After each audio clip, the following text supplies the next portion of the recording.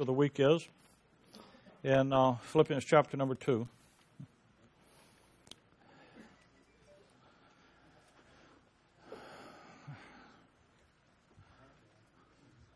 Before we get started, let's have a word of prayer. Father, we thank you tonight for your word. We thank you for our Savior, and we thank you for your love. That you'd commend your love toward us in such a marvelous way that while we're yet sinners, Christ died for us. That from the moment he stepped out of heaven's glory and took on himself the weakness of our flesh, made in the likeness of sinful flesh, lived the life in our flesh that we couldn't live, and yet went to the cross and took our sins and made sin for us, that he might be capable of giving us his righteousness, that great exchange of Calvary. Then he's raised from the dead so that he can say it's done, it's finished, it's over, the debt's paid, the victory's won. And he could give us life in place of our death, righteousness in the place of our failure. We thank you for that. It humbles our heart to know that the Creator of all things would value his creation, value even us to that extent.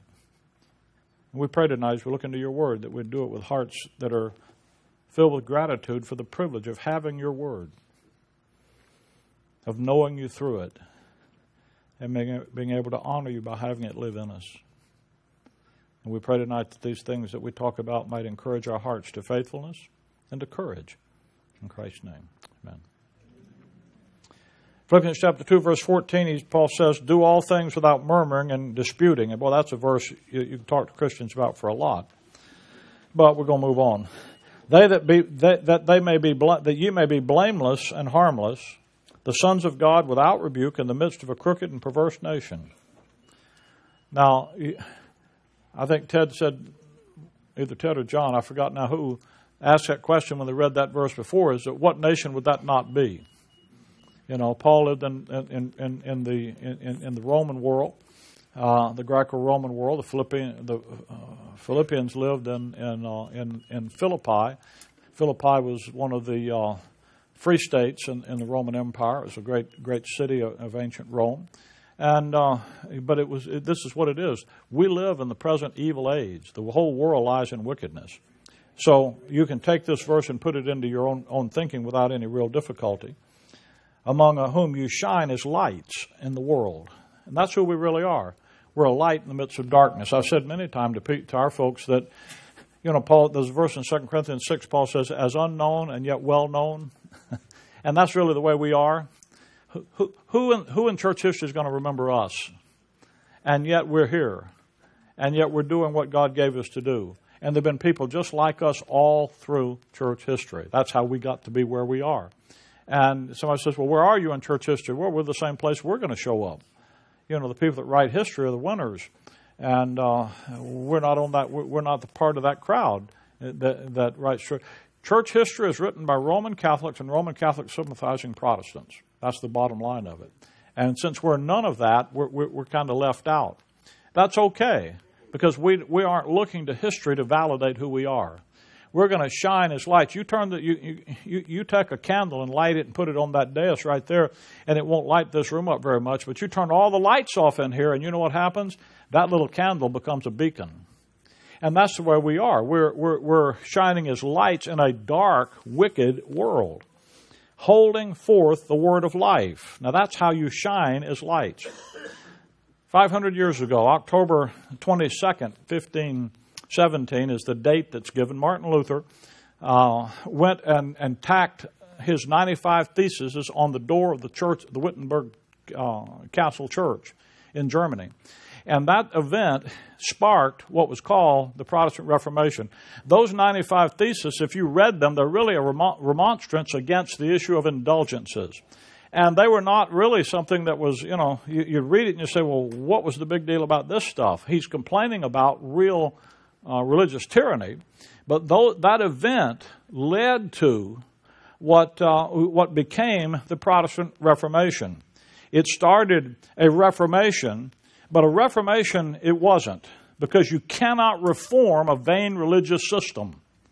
You don't reform something that's apostate. You don't reform something that's vain. What happened is that attempt at reformation led to really the Protestant revolt.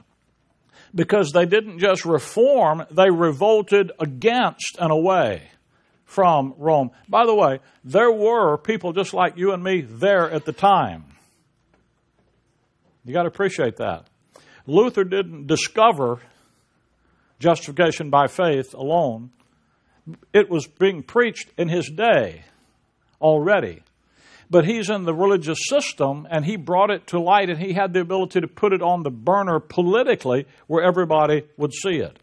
And so what happens is that revolt that starts there led to a half a millennium, 500 years now, of spiritual growth and fervor and enlightenment. At the heart, and this is, to me, this is the most critical thing to think about the Protestant revolt. At the heart of what was going on there was a commitment to put God's Word in the hands of people, of the common man. I have a title there called Of Popes and Plowmen. And that's a famous quote. The reason the Reformation moved from the continent of Germany and so Martin Luther, he took your Bible. He took a textus receptus. That's the received text. That means the Bible that the common people, not the religious system, the common man had been using. You know there are readings in your Bible, in the King James Bible, in the book of Mark, that you can go back to the 6th century. That's a long time ago. And find in vernacular languages in Northern Europe almost exactly, you can read them in that language and in that dialect, and then you read the verses in Mark, and you say, I can see where that translation in Mark came from there. Down through the ages, people like you and me have been using the text you have in your Bible. Luther took that, not the Catholic text. Now you guys know this, but if you take a modern version of the Bible, you take a New American Standard, for example, which all the conservatives say is the best. You take the English Standard Version, which is the new one, and you take them and you compare those readings with a King James Bible, and you compare them with a Roman Catholic Bible, you know who they agree with? The Catholic Bible. Because they come off of that Vatican line of manuscripts that rejects the Bible that the Protestant reformers put back into the hands of people. Now, when they put it into their hands, what they did, Luther took that Bible, translated it into German, which is his native tongue, and out of that German translation, it was translated into somewhere between 30 and 40 different vernacular languages. What are they doing? They want to put the Bible in the language of the common man so he can read the Bible, because there's no way to be freed from the shackles of religious tyranny as successfully as if you have a Bible to read for yourself, understand for yourself, and believe for yourself. And the genius of the Reformation was that they did that. The reason the Reformation moved from the continent to England was because the issue of Bible translating moved that way. And when Tyndale, who was the first one that put the Bible into the English language, the whole Bible, when about 3/4 of your King James Bible is really has its roots in Tyndale. It's amazing. It started with Tyndale, and there's a bunch of, took 100 years to get it from the beginning to the conclusion with the King James Bible, where there's this purification and amplification and development of it, and we finally got it right. Tyndale was persecuted. King Henry persecuted him. The Catholics persecuted. They finally killed him. Wycliffe, a couple of centuries before, had translated the New Testament into what would be Old English, but the English of his day. Have you ever read Chaucer when you're in high school? Some of you guys are too young to have an education like that. But in the era of Chaucer, Wycliffe and Chaucer were credited with developing the English language. And when you read the Canterbury Tales and Chaucer, they would put by it Wycliffe's Bible and study the two. That's the kind of language it was in. And, you know, when I was in high school, we read that, and they said, that's what English used to look like. And that's how the language developed. Well, when Wycliffe died, some years later, the Catholics loved him so much they dug up his bones and burned them and then scattered them on the river. Why? Because he translated the Bible in the language of the people. They did the same thing to Tyndale. But Tyndale had gotten his Bible done. And a lot of wonderful things, stories about it and things. But he's the one that said, or was credited with saying, that somebody asked him about the Pope. He said, I'm going to see the day, and this is a loose, my quote, my paraphrase, I'm going to see the day when the boy that walks behind the plow, the plowman, knows more about the Bible than the Pope. In other words, I'm going to put a Bible in his hand that he can read. And when he begins to read it, you know what happens when you start reading the Bible? You'll start figuring out how to study the Bible. Somewhere along the line, you're going to read long enough till you find a verse that says, study. What a concept. That's what I wanted to do. How do I do that? Well, I'm going to do it to show myself approved unto God, a workman that needs not to be ashamed, rightly dividing the word of truth. Whoa! I found my answer. Why? Because I'm reading the Bible, I'm studying the Bible, I'm trying to figure out how to study it. I'm going to let it teach me because I don't trust those dudes up there in the ivory religious tower. And that was the idea. Put it in there. And the genius of the Protestant movement was that it went back to where the church had been before, of putting the Bible into the hands of the common people, so you've got a Bible. That movement that put the Bible into the hands of the English-speaking world took your Bible into the languages of all the world. That King James Bible has been translated into over 1,500 different languages. There are whole missionary organizations. I have friends who spent 20 and 30 years of their lives going off into the jungles in Bolivia, in little mountain villages that didn't have a written language, and go in there and learn the language, live in hovels for years and learn the language and write a language down so that they could be able to translate God's Word into that language. This little language that didn't have but about 1,500 words in it. Had no written language. It's been people that, what was the motive behind that? To get God's Word into their language. Why? Because that's where the life, everlasting life. Jesus said, the words that I speak unto you, they are spirit and they are life. And so the whole motivation behind all of that, the thing that was the genius at the heart of the Protestant revolt, was to putting God's Word into the hands and thus into the languages of the common man. We gather here tonight in this meeting, this week, in that great tradition of that heritage. A lot's been done. A lot of truth has been recovered. There's a lot that needs to be done, still to be done. It's your time and it's my time. You know, the heading, the conference is Holding Forth the Word of Life, and then the subheading is In Times Like These, or For a Time Like This. And we live in an era when this whole issue of the Bible being in the language in the hands of the common people is on the table. The great genius of putting the Word of God in the hands of the people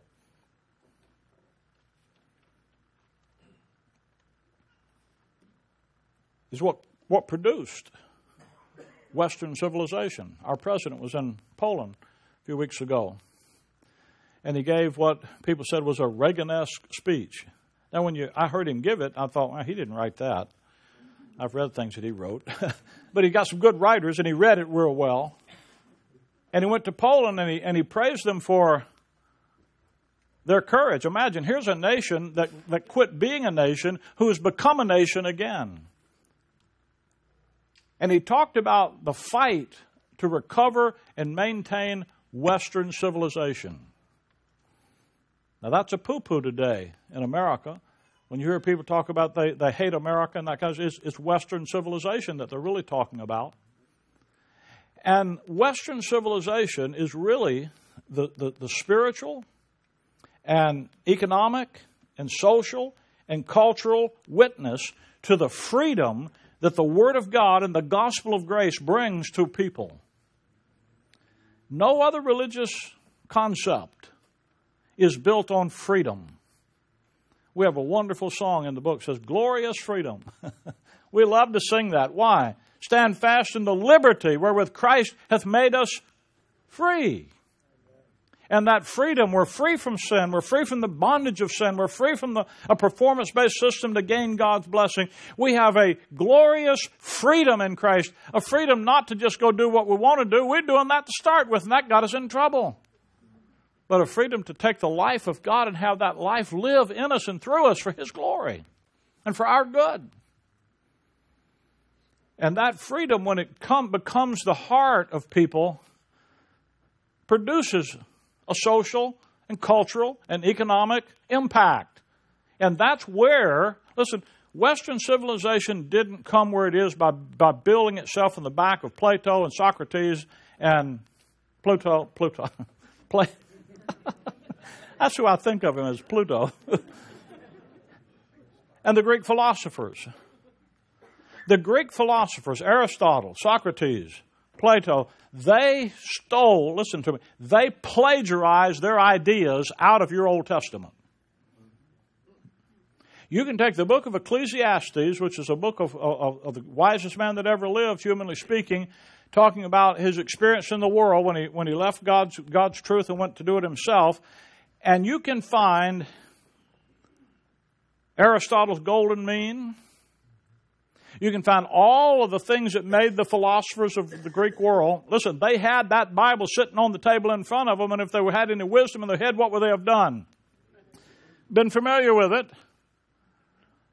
And they literally plagiarized it. They don't give it any credit because they didn't believe it and didn't think it was good. They just took the ideas out of it and made a name for themselves. Have you heard of anybody like that? See, things haven't changed really through history. And so when you come down to it, it's really the Word of God that's the issue and the things that have made our culture what it is. But as you look around you today, it's a sobering thing to see that there's been a tremendous sea change. Seems like the church and Christians are the last people to notice it. We usually either navel-gazing or looking in the past.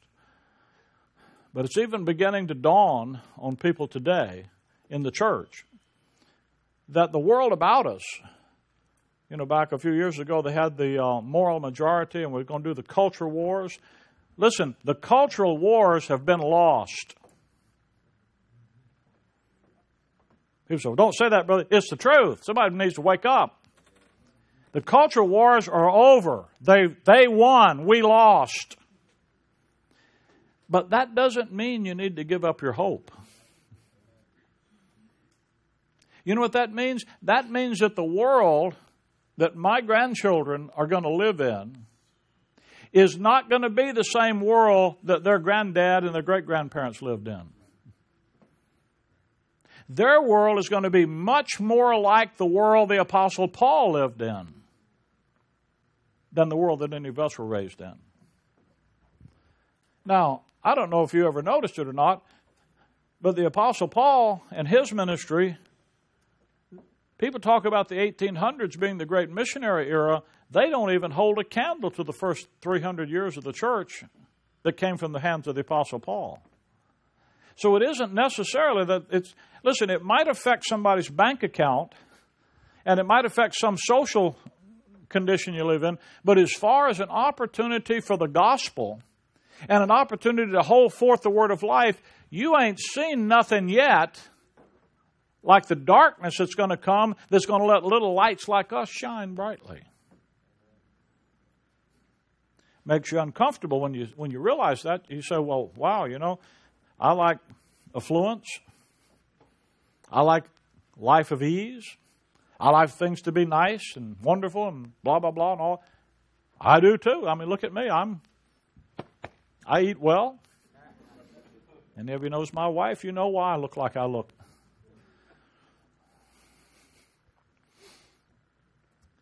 But the fact is, we don't get to choose.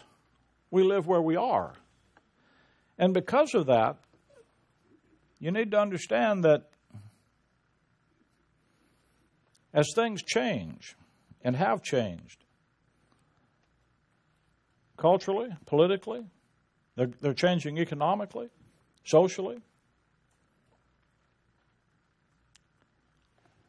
the key is still going to be putting God's Word in the hands of God's people. Taking that book, putting that book into the hearts of people. If God desires all men to be saved and come to the knowledge of the truth, then the issue is to take that book and put it in some people, get them saved, and then teach them. When I moved to Chicago in 1979 from the hills of Alabama, we were involved in the ministry of North Shore Church down at Wilson Avenue and Sheridan Road in uptown in Chicago. Tough neighborhood. Not tough neighborhood. It's the north side of Chicago that's comparable to the bad neighborhoods in the south side. It's a tough area. And we'd have meetings in the morning, and people would come. All the neighborhood people wouldn't come at night. Too dangerous to walk the streets. Just the commuters. We'd come, park in a secure bank parking lot across the street, and go as a group across over here and go into the building, have meetings, and go back. And we did that for maybe 6 months, and I thought, I don't have any idea how to minister in a town. I came from a town, I'd spent 8 years building a church in a town that was in a county with 35,000 people in the whole county. The county next to it had 9,000, the county the other way had 11,000. It was not a densely populated area, okay? You move to Chicago, the population density is 30,000 people per square mile. Now, that's a lot of people jammed up together. I said, I don't have any idea what to do. I went down one time, I was passing tracts. I go and passing out tracts. And I went down the corner of Montrose and Broadway. You Chicago people know where that's at. And I'm passing out tracts, and nobody's doing much, Cop drives up. He said, what are you doing? I said, I'm letting people have these. Here, you can have one. And he looked at me. He said, son, sit down here in the car. I said, hey, this is America, land of the free, home of the brave. He said, sit down here a minute. And I sat down in the car with him, and I'm thinking, he's going to. I had a cop one time try to knock me off the top of a car. I was preaching on the street and had a rack on top of the car and had a cop. So I was ready to fight for my right to be on the street corner. That wasn't the deal. He says, has anybody come up and talk to you? I said, well, no, people don't talk to you when you're preaching on the street. And I said, yeah, that kid sitting over there on that bench, he's come over a couple of times and asked me, what do you want? I said, I can give him track.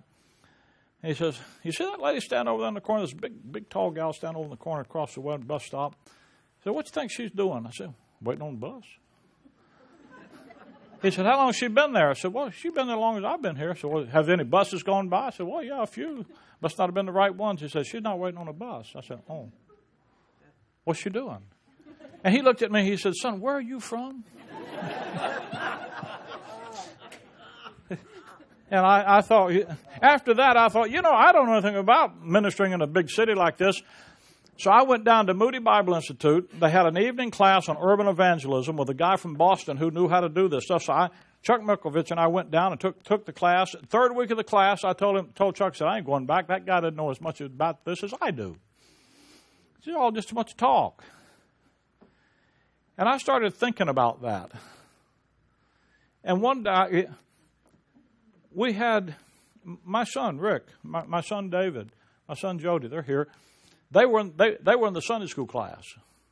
And they were the only suburbanites in it. Everybody else were pretty tough neighborhood kids. And Roy Faber was our Sunday school teacher. And Brother Roy was in over his head, drowned. But he loved those boys. And I think those kids knew he loved them. We had a guy come in, he says, you can't teach these kids anything. We need to do this. And I thought, wait a minute. There's a man that's probably the only man these guys have in their life that puts his hand on their shoulders and says, I love you. You'll be back here next week. We're going to tell you more about God's love. And I thought, I think these guys are nuts. So I threw all that stuff out. And it dawned on me. I said, I know what the ministry is. God's desire is to have all men saved and come to the knowledge of the truth. And I said, you know what we need to do? We need to look out here and get some people saved. And then teach. We need to do the same thing here we were doing down in Alabama. That we're doing out over yonder. We just need to do it in a different context and learn to talk the language of the street here and do that. And that was one of the most helpful things I ever learned about ministering in different places. Because when you came from Alabama to Chicago, it was as much cultural shock for my family as it was if we'd have gone to Timbuktu in Swahili land. Completely different culture. Same ministry issue. Because the issue is to take that book, because that's where the life is. It isn't a bunch of techniques and ideas and things that are the... Listen, you learn to speak the language of the people, whatever it is, so they hear what you're saying, but what you're saying needs to be that book. You follow that? That's the key, because that book is the key to the ministry. And that book is the key to your hope. Because even if the cultural wars are lost and the culture is changing and the sea change is already there, we haven't lost our hope. Our hope is where? In nothing less than Jesus' righteousness. Our hope is in the Lord who gave himself for me. Come with me to 1 Corinthians chapter number 7. 1 Corinthians chapter 7. There's a passage here that just really, as we would say, it fries my bacon. 1 Corinthians chapter 7. You folks that are Shorewood people, I talked to you about this last week, so it's going to be a little review for some of you. 1 Corinthians 7, verse number 26, Paul says, now Paul's talking about a whole bunch of things here about marriage and divorce and remarriage and problems and so forth. But I'm not interested in so much in the issue he's talking about. I want you to look at how he talks about addressing it. Verse 26, I suppose, therefore, that this is good for the present distress. Paul said, there's some things that you need to do in light of the present distress. Now, one of the things he says there, and it's why people get mad at this passage, I say that it is good for a man so to be, that is, to be unmarried. Art thou bound to a wife? Seek not to be loosed. Art thou loosed from a wife? Seek not a wife. But and if thou marry, thou hast not sin. And if a virgin marry, she hath not sinned. Nevertheless, such shall have trouble in the flesh, but I spare you. But this I say, brethren, the time is short. It remaineth that both they that have wives be as though they have none. Now, if you quit reading right there, you're going to go bonkers. Notice the verse doesn't end there.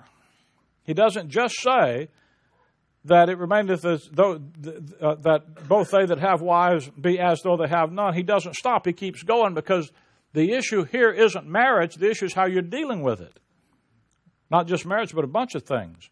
They that weep as though they wept not. They that rejoice as though they rejoice not. And they that buy as though they possess not. You see all those ands in there? There's marriage, there's weeping, there's rejoicing, there's buying, there's possessing. There are all these different things in life, and what are you supposed to do? For verse 31, and they that use the world not as abusing it. For, here's why you're going to do these things. The fashion of the world does what? Passes away. Listen, in your life with the world, whether it's marriage, whether it's weeping, whether it's rejoicing, whether it's possessing things, whether it's buying things, whatever it is you're dealing with in life, it's going to pass away. So when you hold on to it, how should you hold on to it? You shouldn't hold on to it like it's life or death and you never can let it go. You need to hold it loosely. Now, it didn't say throw it away. He's not saying go get divorced if you're married. And it's not saying if you're not married, you never can get married. He's saying, listen, whatever your status in life, if you're weeping, you're rejoicing, you're buying, you're possessing, you're using your marriage, he said, hold the things of this world loosely, because the fashion of this world passes away. It isn't going to last forever. Verse 32, but I would have you without carefulness. I love that. I don't want you all worried and full of care and anxiety. You remember Philippians 4:4 there, don't you? Why does He want you that way? Because, brother, if you hang on to the things of this world, you know what you're going to have? Gloom, despair, and agony on me. Deep, dark depression, excessive misery. If it weren't for bad luck, I'd have no luck at all. Whoa! Gloom, despair. You guys act like you never saw that show. Don't act like you're more righteous than I am. You sit there like, oh, what are you talking about? And if you don't know what I'm talking about, you're so culturally obtuse that it's not worth to explain it to you.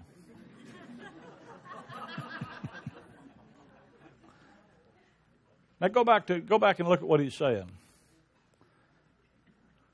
Verse 26, I suppose therefore that this is good for the present distress. Now the way that verse is generally taken is they say, well, there's something going on right now that is so bad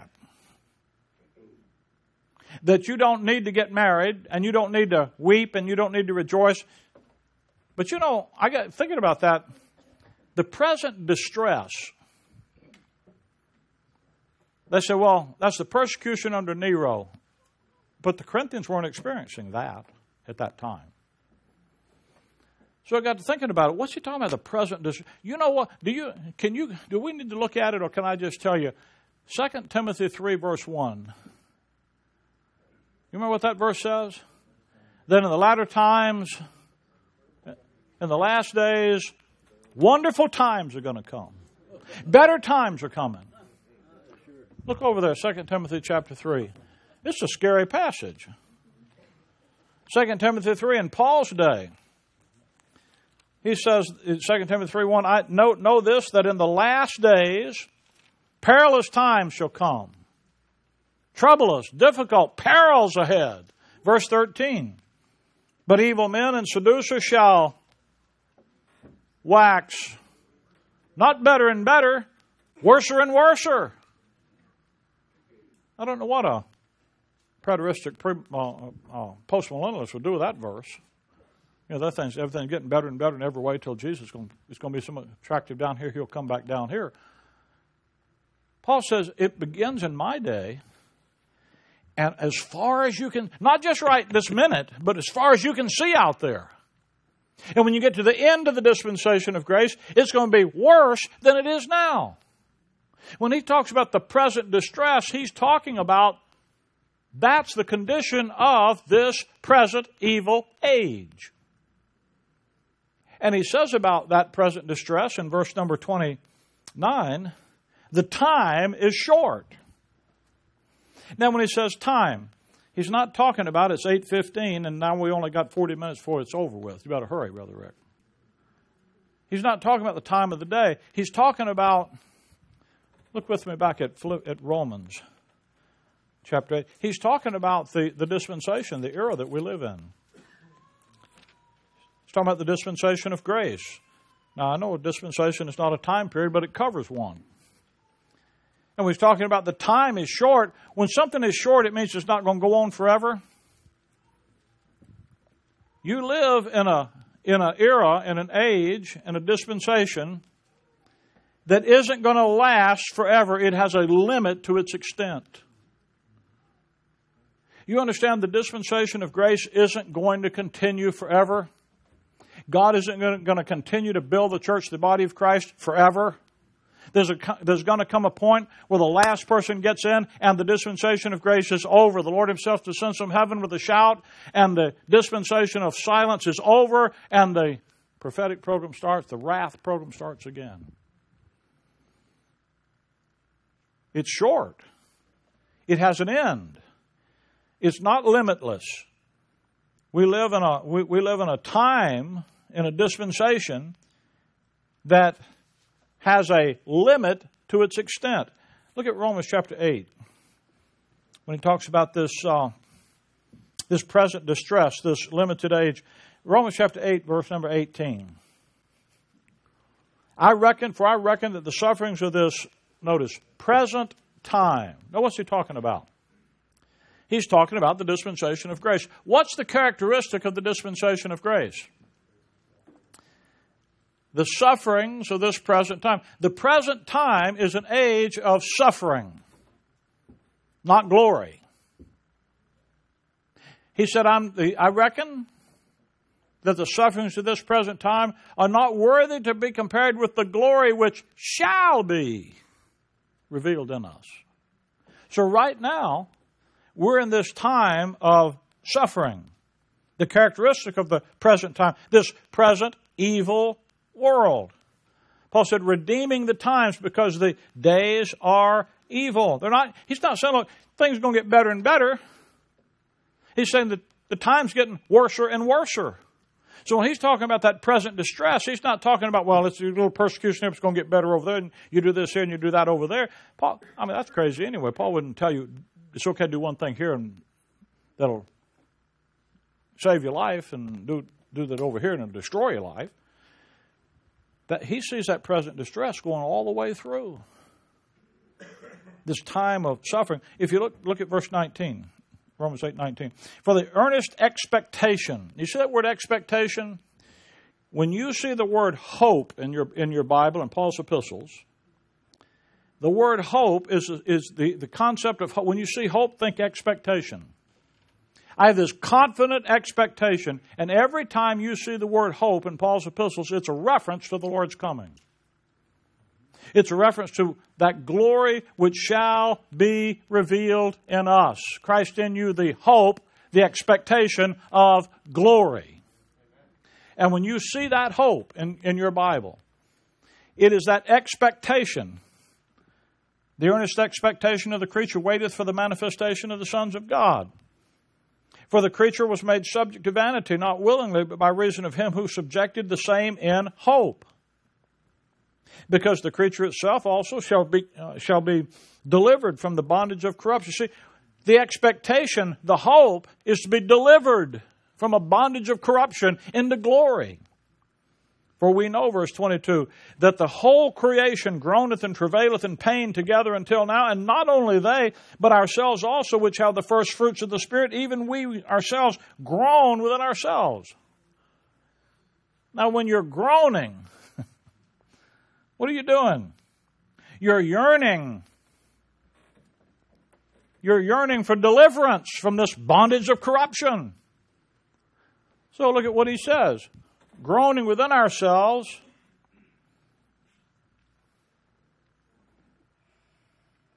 Not only that, verse 23, not only they, but ourselves also, which are the first fruits of the Spirit, even we ourselves groaning within ourselves, waiting.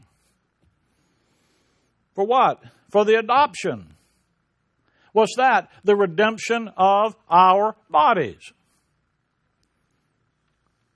You know when the adoption takes place? You've been predestinated. Rodney went over this. Predestinated to the adoption of children. As a believer, you've had your destiny prefixed to that adoption, which is the redemption of your body. That's the resurrection when you get your glorified body at the event we call the rapture. Where you are then placed into the glory, into the sharing of the glory. When Christ, who is our life, shall appear, then shall we appear with him in glory. He'll be manifested as the only potentate, King of kings and Lord. And you're going to be sharing in that glory. For we are saved by hope. You see, we're saved from the groanings by that expectation that we have of his coming and the glory we'll share with him in it. Now, that's Paul's thinking process. Paul doesn't say, well, this stuff might happen in 10 years or maybe 500 years. If he was to say, we're waiting, but don't worry about it. The Lord isn't going to come for 10 years, or maybe 500. He's saying, this thing, the time is short. And you need to be ready, because the thing that's going to happen is we're going to be delivered. What you're waiting for is not some long extended stuff. We're waiting for the deliverance. And in Paul's mind, that's right there. Look at chapter 13. Romans 13. Romans chapter 13, verse number 11.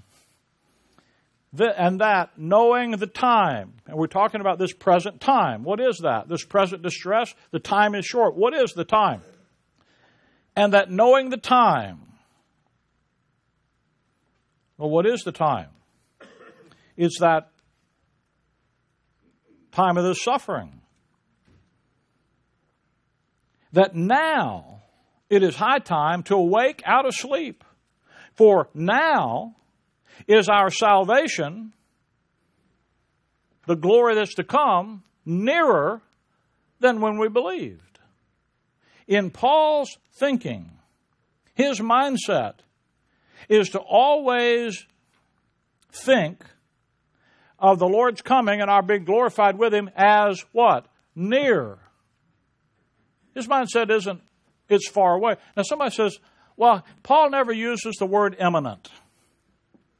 And he doesn't. Imminence, that's a theological term. Okay? You can refute the theological definition of imminent because what I've discovered is that everybody that talks about imminence has a different definition. You can refute that of the theological definition, but you can't change the sound doctrine that it's designed to express. And that is that in Paul's mind, the Lord could come at any moment. We say He could come at any moment, perhaps today. Now that's our way of expressing. That's our human expression of something, of a hope, an expectation that God has placed into our heart. Look at Romans chapter 15. Because this is not just doctrinal words talked about. This is an expectation that God Himself has placed into the heart of every believer. Romans 15, verse 13. Now the God of hope, I love that title. The God of expectation. Listen, God has a plan for His creation. He has a plan for the body of Christ, and He is excited about that plan. Those verses are talking about the zeal of the Lord of hosts hath eaten me up, talking about the Lord. He's excited about what Jehovah's plan is. I'm talking about Israel's plan. He's excited about what He's going to do with the body of Christ. He's the God of hope. I got a plan out here. God has some things that He's expecting to come. Confident expectation of the future. But look what He does. Fill you. The God that has this expectation is going to fill you. He's going to put inside of you in a way that it controls you with all joy and peace in believing. You know where joy and peace comes from? It comes from believing God's Word. Why is He going to do that? That you may abound in hope through the power of the Holy Ghost. You see, the God of hope takes that hope, that plan. He's got this plan for the future. What is it? That you would have this redemption of your body. That there would be this glory that He's going to reveal in us in the ages to come. And that's the focus of His expectation. The God of hope, He doesn't put into your heart the hope and the... What expectation does He put? Well, expectation, the hope of a new job. Not what He fills you with.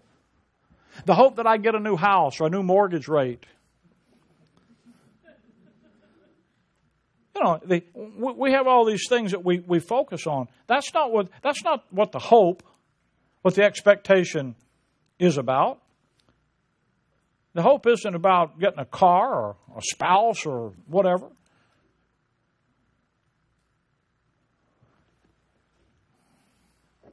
The hope isn't just to get out of here so the trials don't bother me anymore either.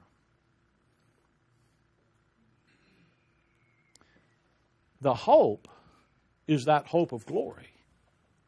That hope is that earnest expectation of having the Lord Jesus Christ and His glory be manifest in us. And when it says He fills you with all joy and peace in believing, the God of hope plants in you an expectation of the Lord Jesus Christ and His eternal glory, and that we express that. And Paul's thinking expresses it by saying, it could be today. It might be in the next 10 minutes. When I was young, they used to say, you plan like He won't come for 10 years, you live like He might come in 10 minutes. And that's the expression. And when you think like that, you're thinking in the mindset of Paul. When you come along and say, he can't come now, can't be for 7 more years, can't be for 40 more years. When you do that, that's not Paul's mindset. That's not thinking like Paul thought. You know, that's thinking like Israel. God sent Israel into Babylonian captivity. He told Ezekiel, He said, you go down there, He told Jeremiah, you go down and tell them, you're going to go to Babylon, you're going to be there 70 years. Buy a house, get a job, put down roots, you ain't coming back. It'll be your kids' kids that come back. You're going to be there 70 years. Plan on it. Don't have any hope of coming back soon. I'll bring you back one day, but it ain't going to be anytime soon. Now, that's Israel's thinking. That's not Paul's thinking. When you think like Paul thought, you think, boy, this thing could happen right now. And listen, you need to refuse to be robbed of the joy and peace of believing that it could happen today. Come with me. I got about 15 passages here, and I got less than 15 minutes, so I'm not going to get through all of them. Come over to chapter 16. Romans 16, verse 20. And the God of peace shall bruise Satan under your feet. Now, you know what that is? That's Genesis 3:15. When He, and I love it, He bruises Satan under you. We're up here, He's down here. Christ comes back and destroys the satanic program, puts him in the bottomless pit. When does He expect that to happen? Shortly. He's not saying, I'm expecting this to happen way out to 500 years from now. He says, you know what? The time's short. Dispensation of grace is going to be over with, and God's going to deal with that rascal soon. You see, in Paul's mind, come with me to Philippians chapter 1.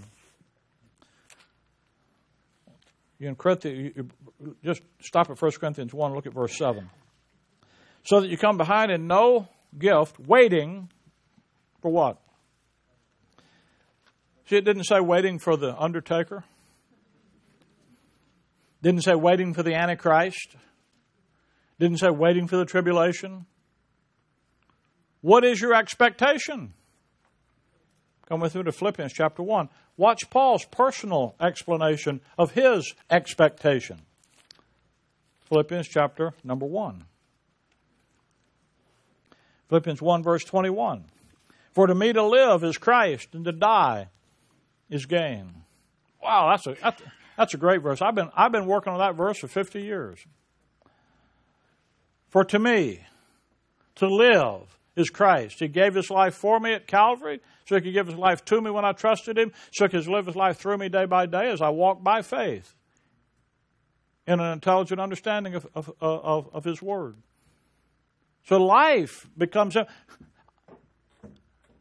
Life is to treasure Him above everything else, to cherish Him. And when people see you cherish Him, His thinking, His desires, His will, above all of yours or theirs,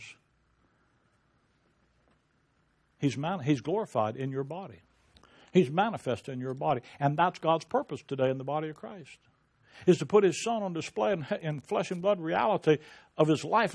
For to me to live is Christ, and to die, it's gain. Why is it gain? Well, keep reading. For if I live in the flesh, this is the fruit of my labor. Yet what I choose, I will not. I'm between a rock and a hard place. I don't know what to choose. For I am in a strait betwixt two, having a desire to depart and be with Christ, which is far better.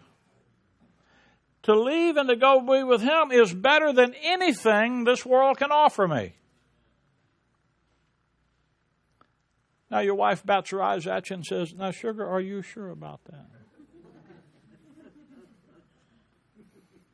In 1 Corinthians 7, Paul says, hold that relationship loosely because it ain't going to be forever. Marriage is till death do us what? It's temporary. It's wonderful.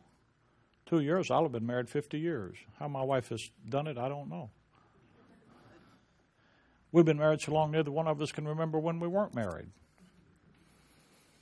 The only thing she remembers about our before we got married is her chasing me. I chased her till she caught me. But as wonderful as it isn't forever. To depart and be with Christ is far better. Nevertheless, to abide in the flesh is more needful for you. She said, I don't know what to choose. My personal desire is to depart and be with Christ. That's far better. That's where my personal desire is. And that's not escapism. See, people say, all you want to do is just escape your problem. That's not escapism. That's a yearning for something better.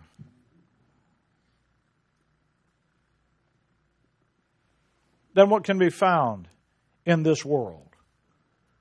It's not I'm trying to escape my problems.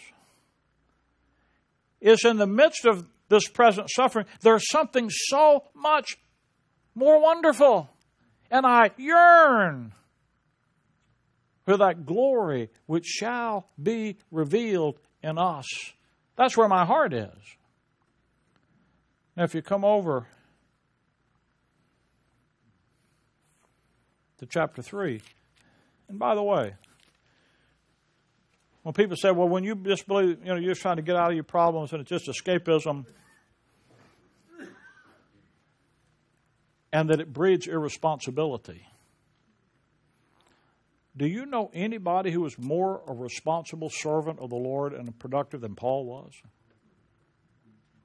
Had nothing to do with avoiding responsibility. This guy was willing to have Christ magnified in his body, whether by life or by death. And it wasn't at the expense of responsibility here. It's just that there's an expectation. The sufferings of this present time aren't worthy to be compared with the glory. And God put in my heart a yearning for Him. Chapter 3, Philippians 3, verse 20. For our conversation is where? It's in heaven. From whence we look for our Savior. Heaven is our realm, not this world. They sing that old song, this world is not my home, I'm just a passing through. My treasures are laid up somewhere beyond the blue. Now that's a lot of poetic license in there, but the sentiment's right. Our conversations in heaven, everything about our life is there. We're blessed with all spiritual blessings in heavenly places. We're seated with Him in heavenly places. Everything about us is there. That's our realm, not here. We're strangers down here. We're foreigners down here. We're ambassadors, representatives in a foreign country. This isn't our home. This isn't where we need to get locked down. We belong to heaven. We're like a bunch of expats here.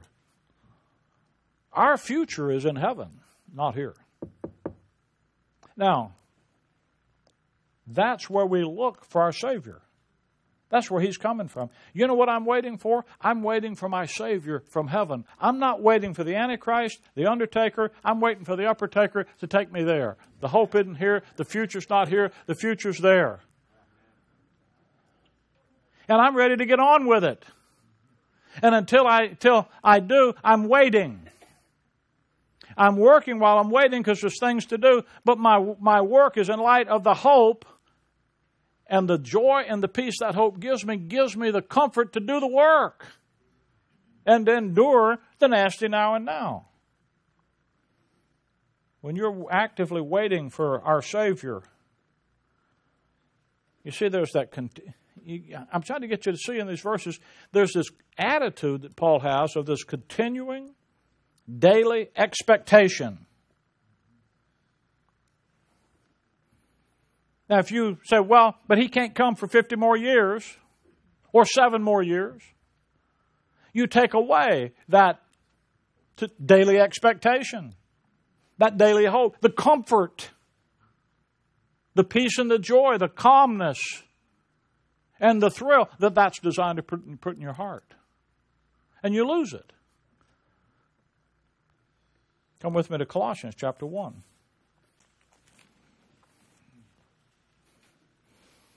Colossians chapter 1, verse 3.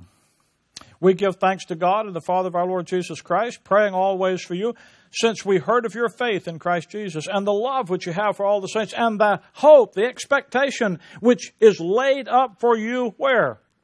In heaven, where have you heard before in the word of the truth of the gospel? You know what you heard when you heard the gospel? That there's an expectation of glory in the heavens. Look down at verse 23.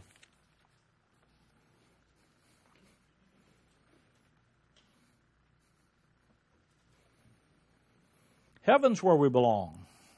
That's where our life, our future, our inheritance is. Verse 23, if you continue in the faith, grounded and settled, now watch, and be not moved away from what? The hope, the expectation of the gospel that you heard when you heard the gospel, and you had this hope about this treasure laid up for you in heaven. Don't let somebody come along and steal, remove you from that expectation of glory that could be yours at any moment. Verse 27, to whom God would make known what is the riches of the glory of this mystery among the Gentiles, which is Christ in you, the hope of glory. The wealth, the riches of the glory of this mystery is that it could be yours in possession fully any moment. Christ in you, the hope, the expectation of the glory that shall be revealed in us.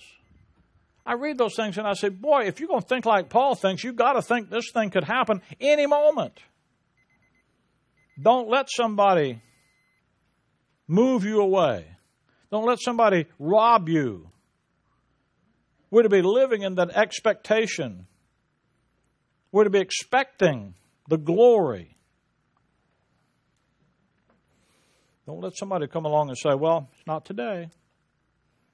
That's removing you from the hope of glory. If you come over to 1 Thessalonians 4, you know this passage.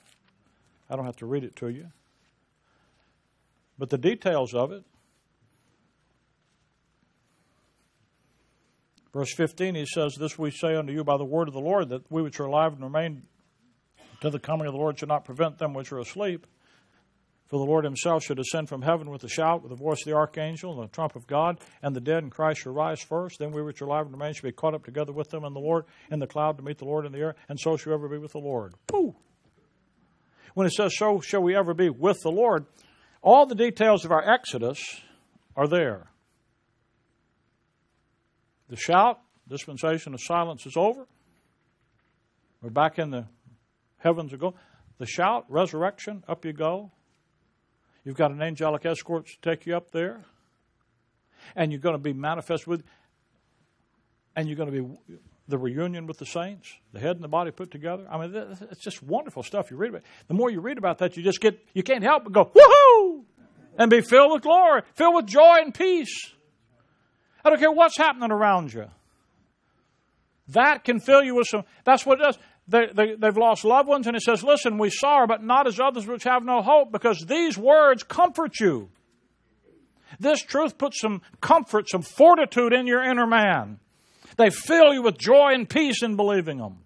Because that's what the God of hope, that's the expectation our God and Savior has. That's what He's looking forward to. I think maybe I'll agree with Him.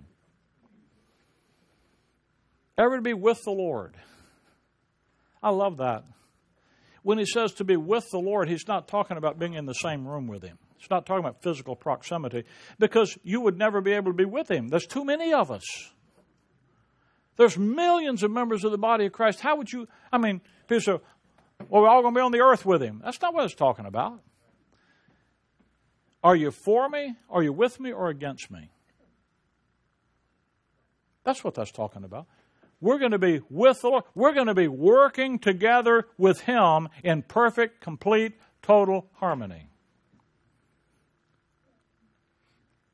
I knew a guy many years ago at the rescue mission in Mobile. He said for him, the greatest thing about going to be with the Lord was he'd never disappoint the Lord again. And doctrinally, that's not really a great statement, but humanly speaking. Because the more you live day by day, the more you realize how you come short. Let him that thinketh he stand take heed lest he fall. As soon as you think you're doing pretty good, the old preacher used to say, the closer you get to the light, the better you see the dirt. The closer you are to who you really are in Christ, the more you see it's not I, it's Christ. And as soon as you start thinking it's you, then you forgot it's not you, it's Christ. But the idea of going to be with the Lord, I'm never going to not be in total harmony. I'm not going to have to worry about the dirt under my fingernails anymore because I've got the adoption. I've got the glorified body. I'm put in that position of being manifest to be the son, the adult in the family. I said, wow. Wherefore comfort one another. That's what's going to put some comfort, some starch in your shorts. Titus chapter 2, verse 13.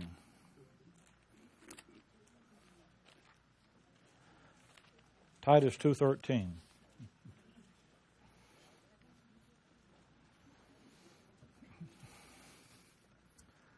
Looking. I can't help but like that. Here's what grace teaches you. Verse 12. Verse 11. For the grace of God that bringeth salvation hath appeared to all men, teaching us. Here's what grace teaches you. Denying ungodliness and worldly lust, we should live soberly, righteously, and godly in this present world. Looking. Grace teaches me to be looking for that blessed hope and the glorious appearing of the great God and our Savior, Jesus Christ. God wants you to know the riches of the glory of this mystery, which is Christ in you, the hope of glory. He wants you to see the wealth that's yours coming out there. And we're to be looking.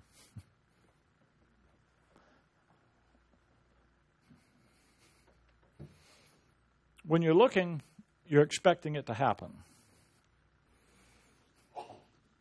When I got married, I moved to Florida to go to school. And we were engaged. We were going to get married. So while I was there, we had the date. We knew it was happening, and I knew I was going to bring Cynthia there to live with us with me in Florida after we got married and start the next school year. So I rented a house, a little four-room house, and a little lady that had it. She landlord, and I rented it. $55 a month was the rent, and I rented the house. I had a rollaway bed.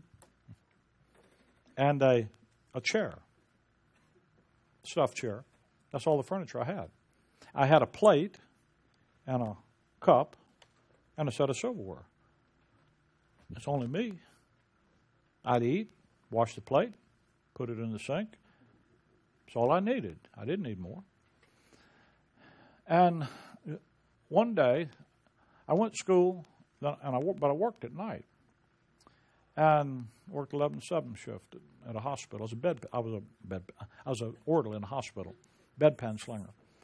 And so I'd come home and I would catch a little sleep before I had to go to school.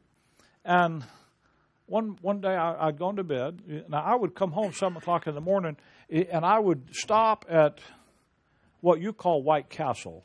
It's got a crystal down there, but it's a White Castle. You get sliders, and I'd get 6 sliders. And I'd eat them on the way home, and that was my meal for the day. I'd take them, crumble them up, put in the bag. So I had a bunch of, and I'm a guy, I'd have a bunch of bags. And I woke up one morning, and there was my daddy standing there, looking at me. I didn't know he was coming. That was a bad. I looked up. Oh, hi, Pop. He said, hello, Rick. Bye. I couldn't get out of the bed, my pants on out the door fast enough to catch him. He darted in the car and left. He didn't really like what he saw. 2 weeks later, my dad, my uncle, my aunt, my mother, and my future wife showed up with a trailer full of furniture. We already had the furniture stored. They put sheets on the bed. They set up a bed, took my rollaway bed away. I said, the landlord, she said, I was always worried about it. Didn't have. I had a chair to sit and study in, and I had a bed to sleep in, and I didn't need it. Now I got a table. I got an 8-place setting of plates and stuff. What am I going to do with all this stuff? I have to have company. But I remember the horror of looking at my dad and not being prepared for his coming. I'd had an experience a few years before that when I worked at the rescue mission in Mobile. And I started working in the mission the summer between my 10th and 11th grade in high school. I worked through college. And after I got out of high school, got into college, I actually lived at the mission, had an apartment there and lived there. And my mom kept telling me, I'm going to come down and see your place. Well, if you know your mother's coming, what do? I kept it vacuumed. I kept it clean. I got up in the morning. I made the beds. And a couple of weeks went by, and I said, Mom, I thought you were coming. Well, I'm coming. Just hadn't got around to it yet. After about 2 months of that, I said, Mom, before you come, you need to call because it's not going to be really convenient to have you come up. And I made up this story about how, we don't have women up in that part of the mission and that stuff. And it was true, but my mom would have made a difference. So that she'd give me an alert because I was worn out keeping the place clean. But that's what you do when you have an expectation. You got the slider packages in the corner when you don't have an expectation, but you've cleaned the place up when you do. Living with that expectation of Christ's coming, that it could happen any time, folks. It could happen tonight. The heart's prayer that God puts in your heart is, even so come Lord Jesus. If it doesn't, you plan like He doesn't come for 10 years, but boy, you want Him to come right now. Because that earnest, that yearning, our yearning is more for Him than anything on this planet. And you see, the problem is we can't always say that.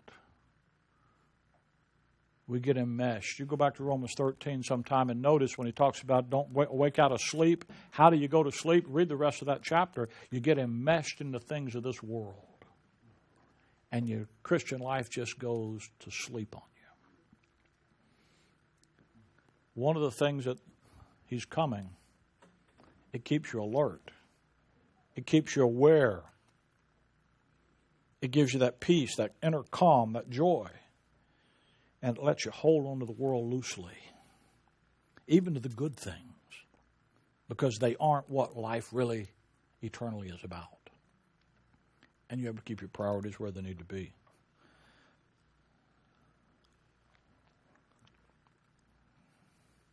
We're living in days that were predicted by the Apostle Paul. Perilous times. It's important to know how to live in these kind of days. You don't lose your hope. You don't lose your expectation. Your expectancy of His coming for you. You hold on to that. The fundamental question that you and I face, now you listen to me, is whether we who are saved by grace, we say we have a Bible you can trust, a gospel you can believe, a study you can understand, a life you can live, a purpose you can fulfill. We who are saved by grace and understand those issues. The question is, the bottom line is, do you really have the confidence in that truth to defend that truth at any cost?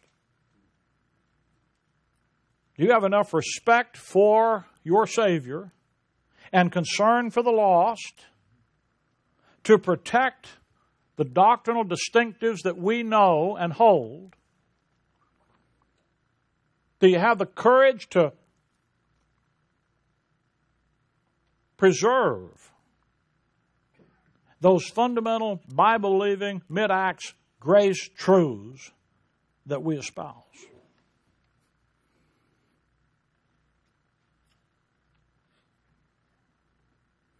Because, friend, if we don't have strong local churches led by men grounded in sound doctrine, men who have godly men with personal integrity and the doctrinal soundness, we're going to be weak and we aren't going to survive as a movement. And frankly, it's time to fish or cut bait about that. And it's going to cost. There's going to be a blowback. It doesn't matter. It's going to cost. You know that. When you stand for the truth, it costs. When you stand for the truth, there's blowback. And the question is, are you willing to stand? Because even when you do it feebly. So the question is, holding forth the word of life in a time like this. This is your time. And the future of the things we believe and hold dear in our fellowship are on the line. And time will tell. If the Lord tarries, time proves character.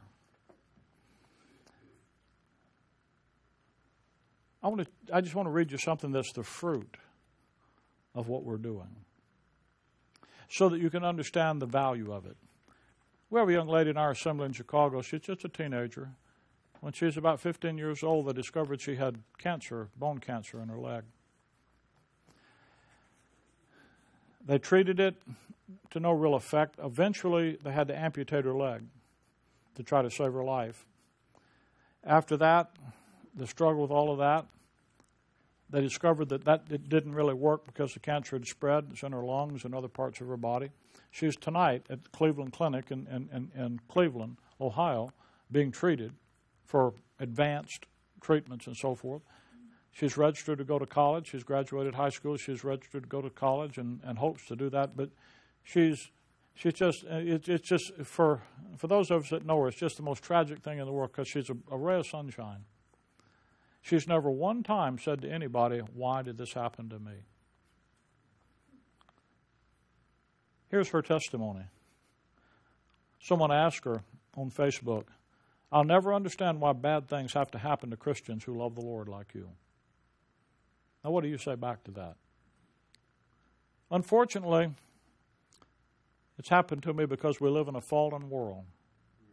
Even though we believe in our Savior, doesn't mean we're kept from the evils in the world that we cause by our sin.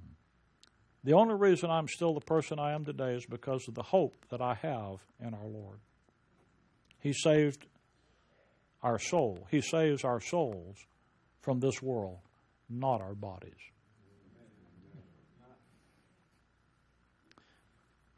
Now that's from a teenage girl. That's what sound doctrine does. Don't tell me you can't teach children, young people, young adults truth, that it makes a difference in their life. There's a girl puts a lie to that. I'm grateful to be a part of a ministry that would produce that kind of ministry. But can I tell you that that's what's at stake? That kind of clarity. That's what the hope does. Because that little girl lives with a hope that whatever it is here is just glory in the end. And that everlasting consolation and good hope through grace establishes you in every good word and work. This is a time to not lose your hope. Don't worry about the politics. It's all phony anyway. Don't worry about the economy. It's all phony anyway. Don't worry about the social stuff. It's all phony anyway. Don't worry about all that stuff that everybody trying to make money off of you is trying to make you worry about. Stand in what's real, where your real hope is, and make that your life, and let that be your life. And until He comes for us, be faithfully waiting. The old song said, I'm waiting, I'm watching, and I'm working. God help us to be those expectant Thessalonians. By the way, if you come in here tonight, it's a big crowd of folks, and there's probably no chance that this isn't true, and you've never trusted the Lord Jesus Christ personally. I've said it many times, I would have sat in a room just like this, and you would have thought I was a believer when I was on my way to hell. I never smoked a cigarette. I never drank alcohol. When I was in the 6th grade, I tried to cuss some boys out. I was so bad at it, they shamed me so bad for not knowing how to cuss. I quit even trying to do that. I wasn't raised in a home that did that. I was raised in a Christian family. When I was in high school, some of my friends said, "You've got the only daddy I know that doesn't cuss."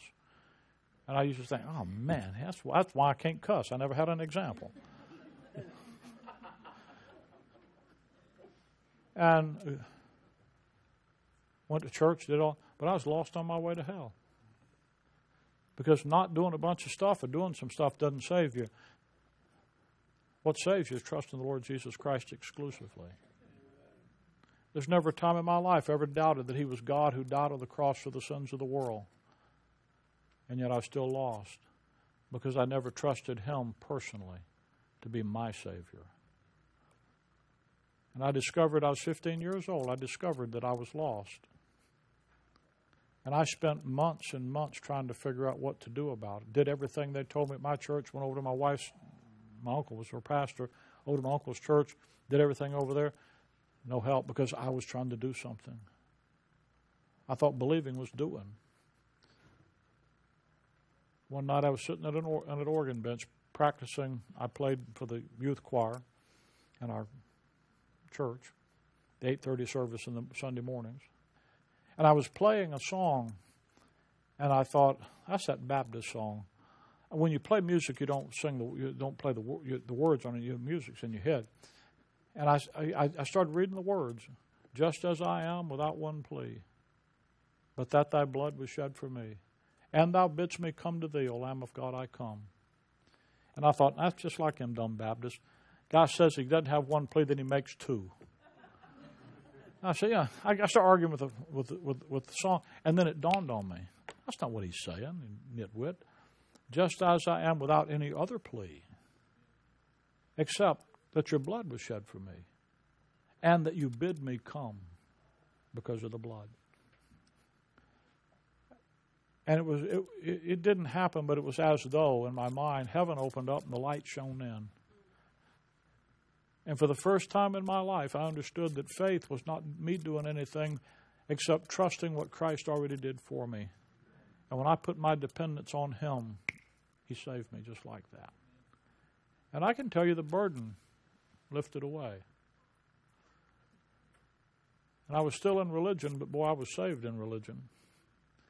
I was so religious, I went down that evening to the youth director and told him what had happened, and I couldn't talk my youth director and my pastor into believing I just got saved. Oh, you've been saved all along, Ricky. You just had an experience. I said, no, I was lost. No, you weren't lost. We gave you that certificate to prove that,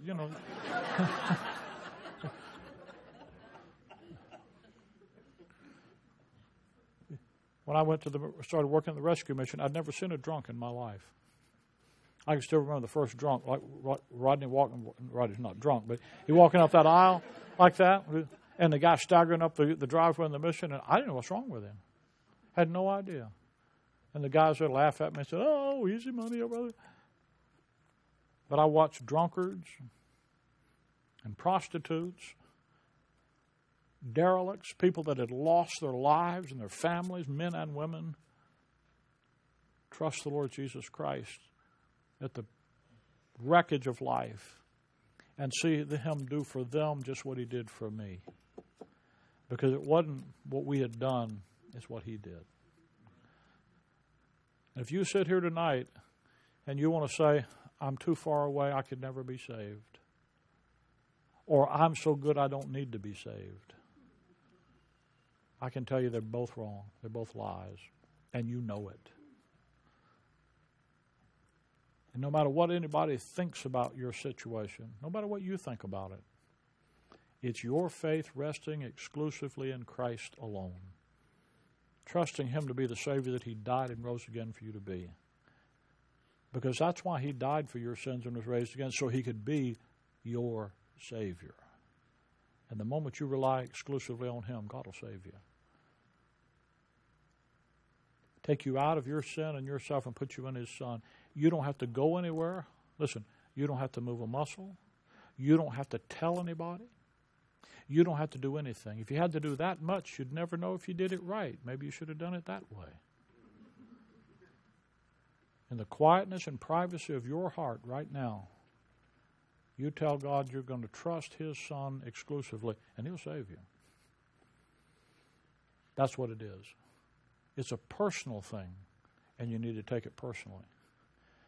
And I say that to a crowd of people. Most of you I know are saved, but I know there's some people here that aren't. And I tell you that that's the key to life. As we hold forth the word of life, let's hold forth that hope. And let's do it with that expectation of eternal glory that it's going to give for our Savior. Father, we thank You tonight for life in Christ Jesus, for the light of Your word, and for the hope, that wonderful, blessed hope that we have in Him. In Christ's name, amen.